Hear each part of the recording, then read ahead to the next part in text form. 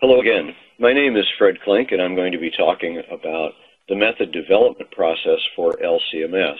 Earlier in this conference, I discussed electrospray, and with this talk, I'm going to bring in the other two interfaces that we use for LCMS, that is APCI and APPI, and we'll discuss how those fit into an overall scheme for developing a successful LCMS method.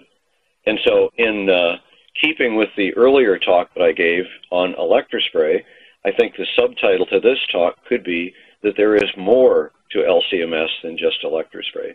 Electrospray is the most widely used type of interface, and the reasons for that are variable, but a lot of it is fashion. And as scientists, we tend to think of ourselves as not being particularly subject to the whims of fashion, but in fact I think we are. We go to conferences and we see some very glamorous applications in biological macromolecules being run with electrospray, and we say, that's for me, I've got to run electrospray when I get home.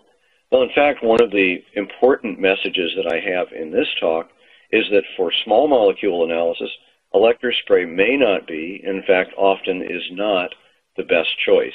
And so let's talk about what our other options might be. We have three interfaces available in modern LCMS, that is electrospray, atmospheric pressure chemical ionization, and atmospheric pressure photoionization. Our colleagues at Agilent Technologies came up with this chart a few years ago, and I think it's an excellent chart to begin the discussion of methods development and how we choose between these three types of interfaces. The first thing we'll notice is that there is a low mass cutoff, the vertical axis in this case being the molecular weight, the horizontal axis representing the polarity of the analyte molecule. And we'll notice that there is a low mass cutoff below which none of these interfaces is applicable. And that, of course, is the limitation of HPLC. HPLC cannot be used to run gas phase analyses. So we're talking about those molecules which are applicable to various types of HPLC. Let's look first at atmospheric pressure chemical ionization. And one of the first things that we'll notice about atmospheric pressure chemical ionization is that it's a small molecule technique. We need to keep the molecular weight of the analyte somewhere below 1,000 Daltons.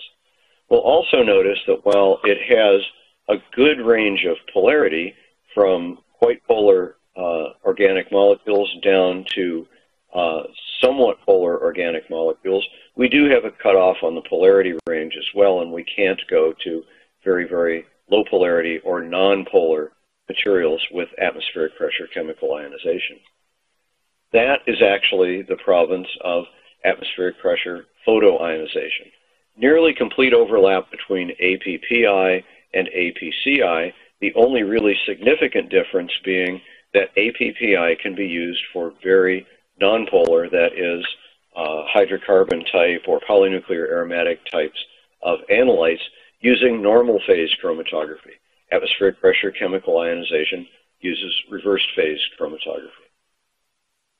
And finally, looking at our third type of interface, that is the electrospray interface, we see that there are two significant differences between the APPI, APCI region and the electrospray region.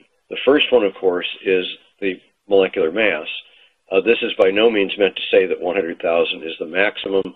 We routinely see 150,000 Dalton and larger proteins being run by electrospray ionization through the ion evaporation process that I described in my previous talk. But the other significant difference is on the polarity scale. And as discussed in that previous talk, electrospray requires that the analyte be able to dissociate in an aqueous solution to form an ion in that solution. And so again, electrospray is going to be limited to reversed phase chromatography, as is APCI.